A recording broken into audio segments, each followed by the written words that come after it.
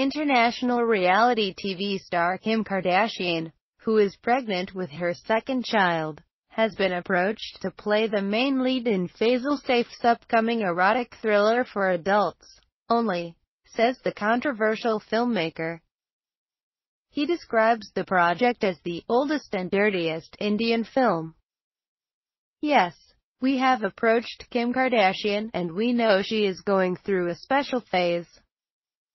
We are ready to wait.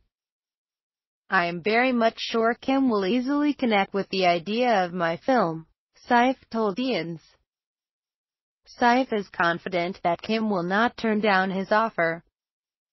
Kim was supposed to visit India last year and also the sets of Big Boss 8, but due to visa issues, her trip got cancelled.